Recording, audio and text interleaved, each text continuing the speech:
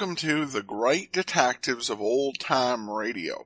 From Boise, Idaho, this is your host, Adam Graham. If you have a comment, email it to me, box13@greatdetectives.net. Follow us on Twitter at Radio Detectives, and become one of our friends on Facebook, facebook.com/Radio Detectives. Before we get started, I do want to let you know that the show is brought to you by the financial support of our listeners, and I particularly want to thank Gregory so much for his support. And also, you can support the show at support.greatdetectives.net. Also, I'm pleased to announce that I've gone ahead and I've opened a P.O. Box, so you can mail in your donations. You can also send correspondence to the show. It has to be super legible. Correspondence-wise, but you can mail in your donations now. Just make it out to Adam Graham and send it to Box 15913. That's Box 15913, Boise, Idaho, 83715. And we're going to try this out for 6 months, so we'll have the box through at least April the 30th. And depending on how much listeners use it, we'll decide on whether to continue it. All right, well, now it's time to get into today's episode of The Saint. Today's program is The Case of the Blonde Who Lost Her Head. The original air date, November the 13th, 1949.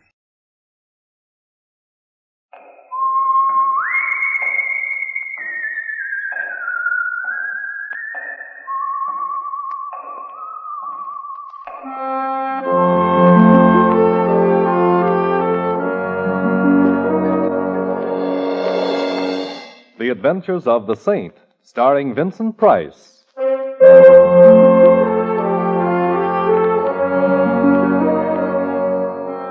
The Saint, based on characters created by Leslie Charteris and known to millions from books, magazines, and motion pictures. The Robin Hood of modern crime now comes to radio, starring Hollywood's brilliant and talented actor Vincent Price as The Saint. Taxi! Taxi! 4500 Sutter, please. It's kind of late, ain't it? Yes, it is. Comes this time of night, I figure a guy should order... 4500 Sutter, please.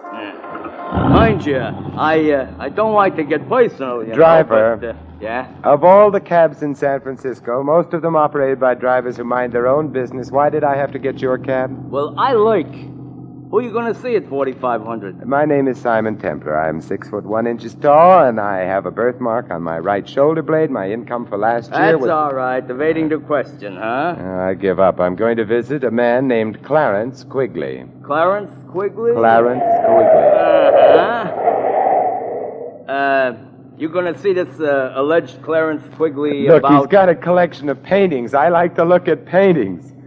Maybe that will seem odd to you, but... Oh, come now, no temper. Now, if I was your wife, you'd have to do better than that, you know. Oh. So how much do I owe you, and go away? Well, would you think I was soaking you if I suggested $3? I would.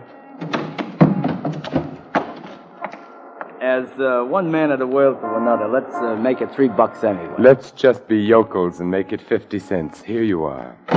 Well, Hey, is that blonde giving you the eye or me? Blonde? Yeah, the one coming down the street towards us. Oh, yeah. Best foot forward. I never saw her before in my life. Ellsworth, dear. Oh, Ellsworth, dear. I beg your pardon, but that's my neck you've got your arms around, Miss... A man named Clarence Quigley, huh? Driver, stop heckling.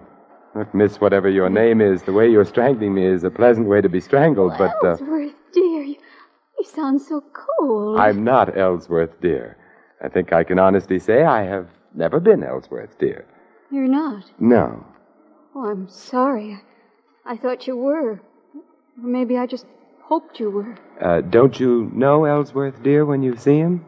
No, I don't, I guess. But, I saw you, and then the name came to me, so I just thought... who is Ellsworth? I don't know. Well, I suppose a certain amount of confusion about who or what Ellsworth is understandable, but... That isn't the worst. It isn't? No, you see, not only don't I know who Ellsworth is, but... Yes? I don't even know who I am.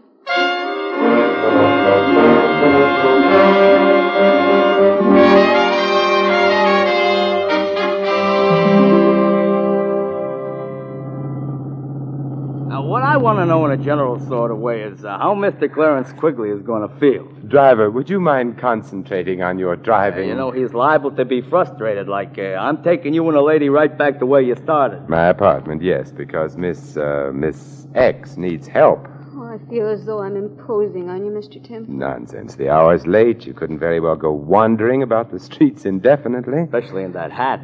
Is anything wrong with my head? Not a thing. No, it's very charming and immaculate. Yeah, also, it resembles a bird's home away from home. Well, mister, we have returned from where we went away. Good.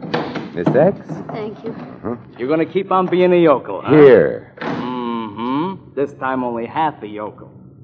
Well, goodbye. You know where I'm going? No. I'm going to lurk outside of Clarence Quigley's. I think tonight he's a fellow who needs a friend. I need one, too. Oh, come along now.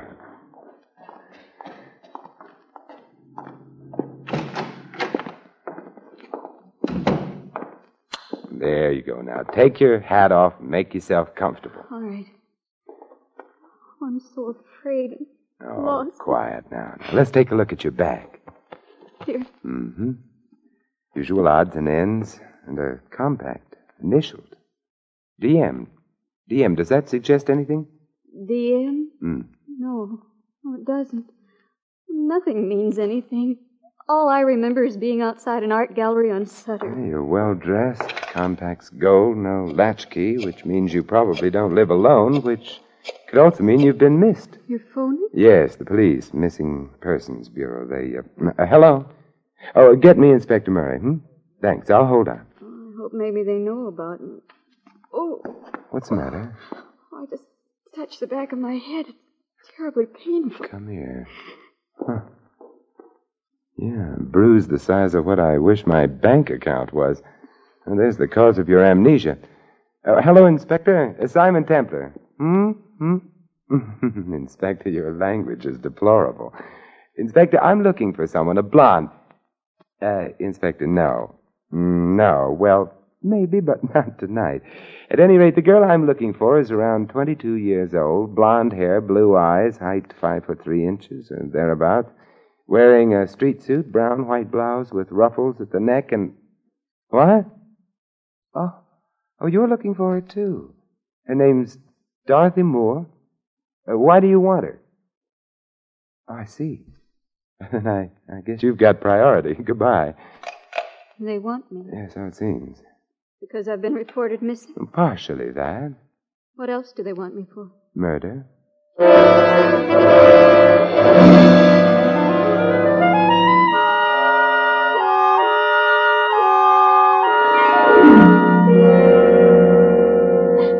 Here, now, try another cup of coffee.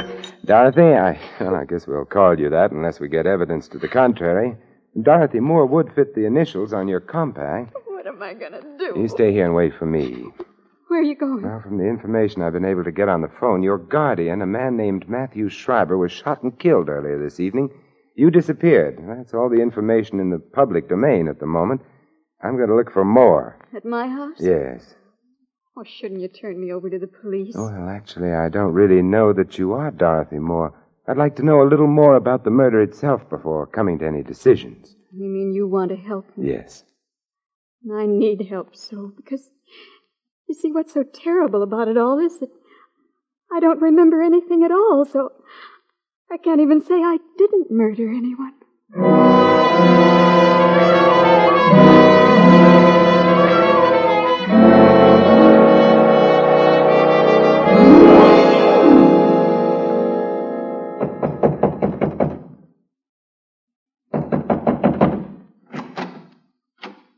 Hello. Hello. Well, it's been fun meeting you. Goodbye. Now, wait a minute. Don't shut the door. Why not? I'm coming in. Oh, all right. I hate to seem prying, but Who are you? Simon Templar. An attractive name, much more distinguished than mine. Oh, what's your name? Walters. Not the most glamorous name in the world, but I'm a butler, so I bear up. Good. Where is everybody? In the library, they're so well bred. Oh, who is in the library? Mrs. Atkins, the housekeeper, the Cassandra of our day. A gloomy lady prophesying disaster, Yes, and of course there's Mr. Tinsley. Mr. Tinsley? A strange fellow who spends a good deal of his time sitting on small horses and hitting a large ball with a long wooden stick. A polo player. Doesn't matter what you call it, it's no job for a grown man. What's his relationship to Miss Moore? Oh, let's not start prying, shall we? Expound. Well, to breach your confidence, he's engaged to marry Miss Moore, if and when she's found, and if she happens to be innocent of our guardian's assassination. Oh. Anyone else in the library? No. Mr. Schreiber, dear departed soul, is detained elsewhere, at the morgue. He was shot in the library. Oh, that's a bad place to be shot. Usually fatal. Suppose you take me to the library.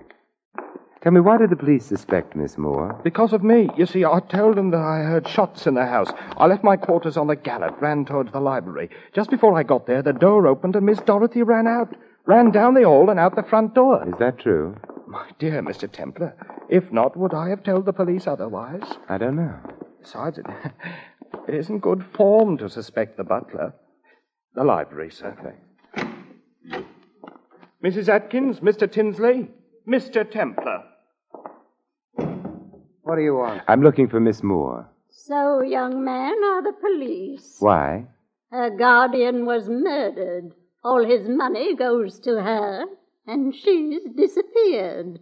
Perhaps she didn't murder Mr. Schreiber. But you wouldn't bet on it.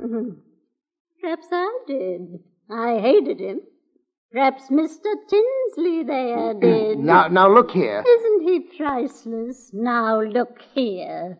Such a typical phrase. So typical, I wonder if he can really be so stupid. I love Dorothy, and no one has questioned that. But what is it about her that you love? The money she was to get when Mr. Schreiber died? The money you wouldn't have got if you'd married Dorothy? Against Mr. Schreiber's wishes? Mr. Schreiber didn't approve of the marriage? he hesitated about it, but we were working on him. And then became impatient. Now, look here. There You it have... goes again. I resent that. Good. It is now on record that you resent it. How about Walters? Walter? Yes, what motive would he have? What makes you think he has one? Oh, I'm the hopeful type. Walters is a man with a criminal past. Whether or not he got tired of his upright life here, I cannot say. But it wouldn't surprise you. What may surprise both of you, however, is an odd fact. Dorothy Moore is suffering from total amnesia. Amnesia? What do you mean? She remembers nothing of her past, herself, neither name nor habitation. How horrible. How convenient. Wait a minute. How do you know that? Why get around? Well, then you must know where she is. You've got to tell me. Mr. Tinsley is now being the ardent lover. I can't tell you. Why? Well, whoever shot Schreiber, there's very little doubt that Dorothy saw the killer, but Dorothy doesn't remember. The killer, therefore, would have an urgent interest in getting hold of Dorothy before she did remember, and making sure that she would never remember anything again. Well, good night, you lovely people.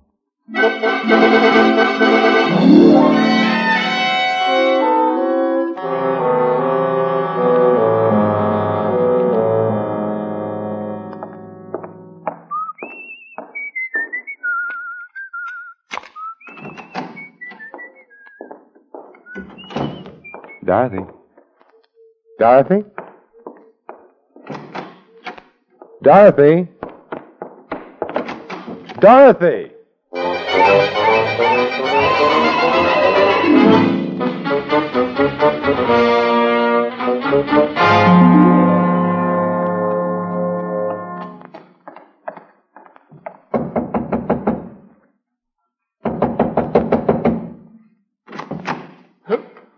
Oh, you again. It's me again. Did you like the place so much the first time? Where's Dorothy? Miss Moore? Yes, did she come back here? Back? From where? She was at my apartment. When I got there, she was gone. She did come back here. She didn't ring. Let's find out. Tinsley and Mrs. Atkins still around? Mrs. Atkins has gone up to bed, I think. As for Mr. Tinsley, I imagine he's sampling the whiskey. We'll find out. Tinsley, What? Oh, it's you. Yes, where's Dorothy? You're the one who knows. I'm the one who knew. Did she come back here? I haven't seen her. Walters, where's Mrs. Atkins' room? This way, sir. Come along, Tinsley. I'd like both of you in sight.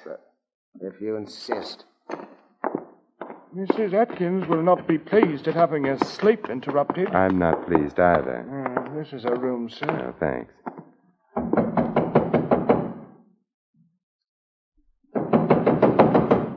The old girl must be asleep. Then we must wake her up. She's a very sound sleeper. Then we'll go in and wake her. Wow. How do you like that? Mrs. Atkins. Strung up to a beam. Anyone got a knife? Yes, here you are. Now, we'll cut the rope and get her down. The bed's over there. Uh-huh. That's that. Is she dead? She's dead. Poor old girl. Although, you know something? What? She must have killed the old man. Shriver, I mean. Then she committed suicide. In remorse, I mean. For heaven's sakes, Templar, stop playing with that rope. This is a very interesting rope. Is it? Why? Because it proves, you see, that she didn't commit suicide. She was murdered.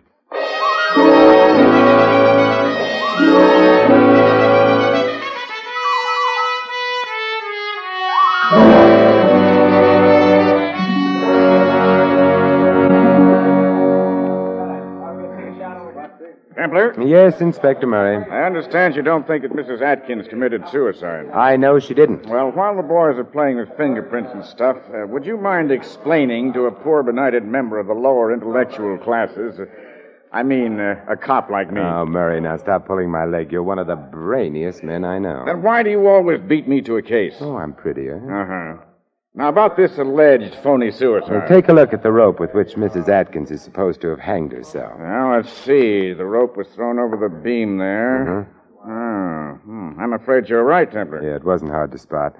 Her weight would have pulled the rope sharply down over the beam. The fibers of the rope, therefore, should have slanted upward. Instead of which they slant down, indicating that somebody put the rope around Mrs. Atkins' neck and then hauled her up. We were supposed to think that Mrs. Atkins committed suicide as a confession of guilt. Which leaves us where? In the Schreiber home. I'm more interested in where the girl is. Dorothy Moore? Uh-huh. Why? Because I have... Hey, Mary. Look, coming through the door. I'm not sure. Simon. Oh, hello, Dorothy. I don't know exactly how I got here, but I don't recognize the place at all. Yet I should, shouldn't I? Yes, you should, Miss Moore. Because this is where you live. But I'm afraid you're not going to stay very long. What do you mean? I'm placing you under arrest on suspicion of murder.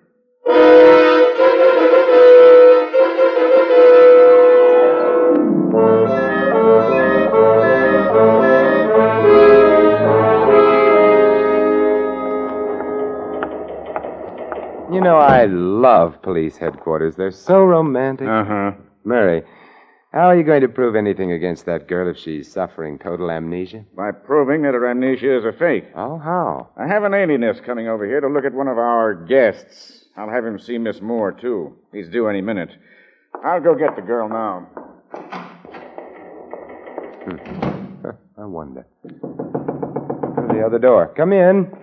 Hello. Well, you're not Murray. I was supposed... Who are you? Doll, of course. What's the matter with you? What are you complaining of? But I'm not the one... Come. We've got to get to the bottom of these things, don't we? I suppose so. Now, when you were a little boy, what did you want most of all? To be a big boy. Mm-hmm. Are you afraid of the dark? No. No? You are not afraid because you have little friends who come to you in the dark, perhaps, eh? No. Now, why are you afraid of the dark? Oh, it's a long, long story. And, You know, you don't look at all well. Well, I don't feel so good either. No, you should see a doctor. Thank you. I think I will. Goodbye. Oh, Templar. Yeah. Your alienist was here, Murray, but he left. Alienist? Mm. Well, I just phoned him and told him not to come. The district attorney wouldn't hold the girl. Insufficient evidence and ballistics. Ran a paraffin test. No proof that she'd fired a gun. But the man who was just in here, Dahl, I think his name was? Dahl? Uh-huh. He's not the alienist. He's the guy the alienist was coming to examine. He's nuts. Oh, dear. Well, I guess you're happy now that we can't hold the girl. No, because while you were holding her, things were safe. Now, Murray, let's go visit. Go visit where? The Schreiber house. A house where 2 people have died. A house very convenient for murder.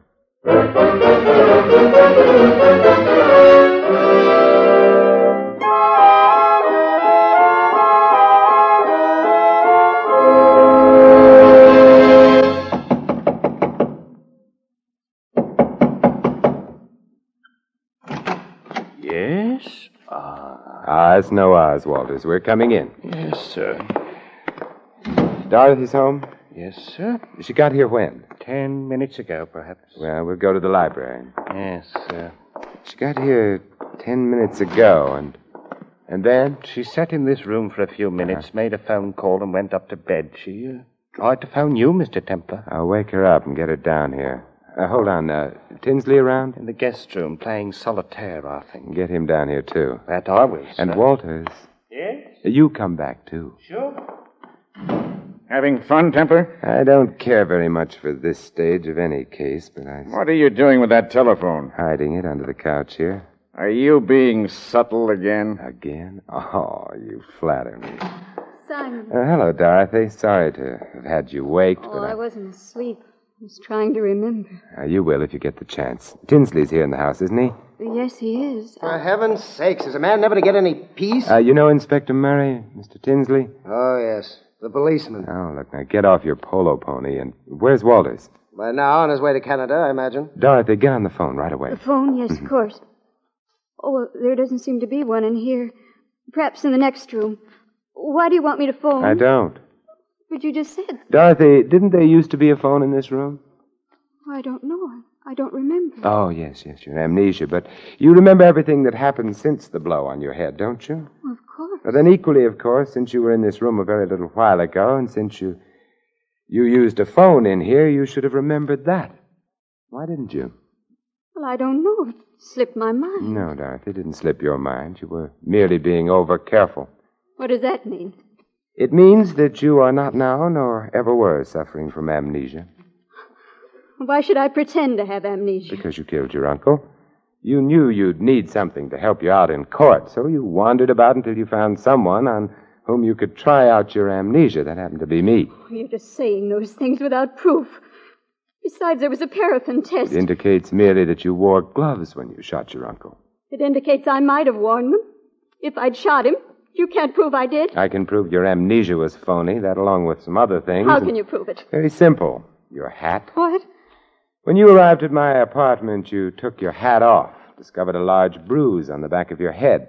That was to supply a plausible reason for your amnesia. But, Dorothy, as I remarked to the cab driver at the time, your hat was immaculate, untouched.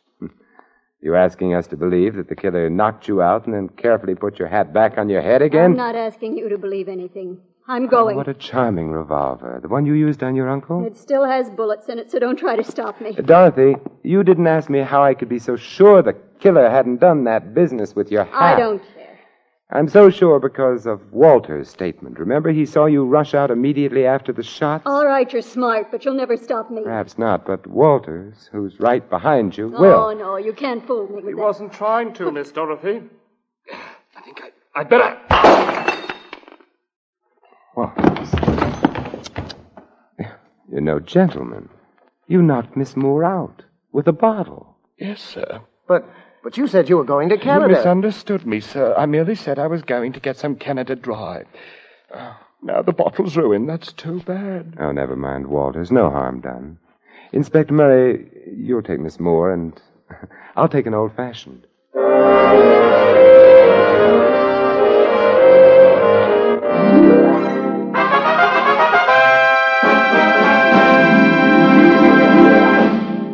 You have been listening to another adventure of the Saint, the Robin Hood of modern crime. And now here is our star, Vincent Price. Ladies and gentlemen, next week most of you will be enjoying a wonderful Thanksgiving dinner. And while you're eating your Thanksgiving turkey and counting your blessings of the past year, think. Think for a moment of the millions of people who don't get enough to eat. Think, and then send your subscription right away for a food package to be delivered to some needy family in Europe. Send your contribution to CARE, C-A-R-E, New York, This is Vincent Price inviting you to join us again next week at this same time for another exciting adventure of the Saint. Good night.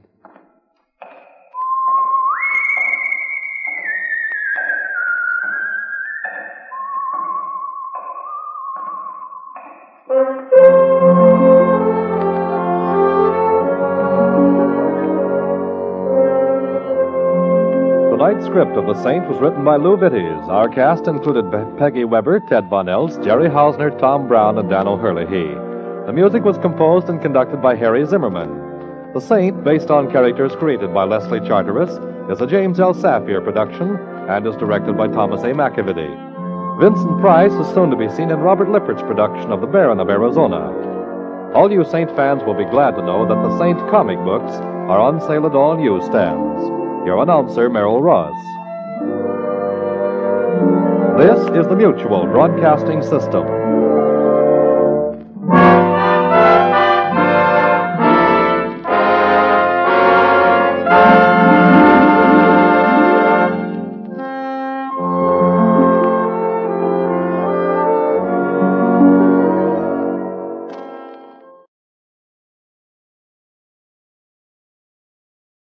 Welcome back. A good clue regarding the fake, and just some great witty dialogue. I love the let's just be yokels part. Now recently, I conducted a poll on Facebook asking people which was their favorite program. And 190 of the 6 that we're doing, which they enjoy the most, and 193 people participated. And the answers, perhaps not too surprising. Johnny Dollar came in first with 65%, followed by The Adventures of Philip Marlowe with 13%. The Saint and Dragnet were tied for third place with 8%, Nick Carter 5%, and Easy Money 1%, which in one way I guess is good, because only one person's losing a favorite, as we'll be wrapping that series up. But thanks so much to everyone who participated. I won't read through all the comments on the thread about the vote. Though there are some good ones. I appreciate everyone who commented. But Kate commented regarding episode 1389, says, yours truly, Johnner, is great, but I had to go with the Saint when I took the poll. Listening now while I do my chores. Well, thanks so much again to everyone who voted. And that will actually do it for today. We'll be back tomorrow with Easy Money, and coming next Tuesday, Crime and Peter Chambers. And then, of course, next Monday, join us for The Saint. In the meantime, send your comments to box13@greatdetectives.net. Follow us on Twitter at Radio Detectives and become one of our friends on Facebook. Facebook.com/Radio Detectives. From Boise, Idaho, this is your host, Adam Graham, signing off.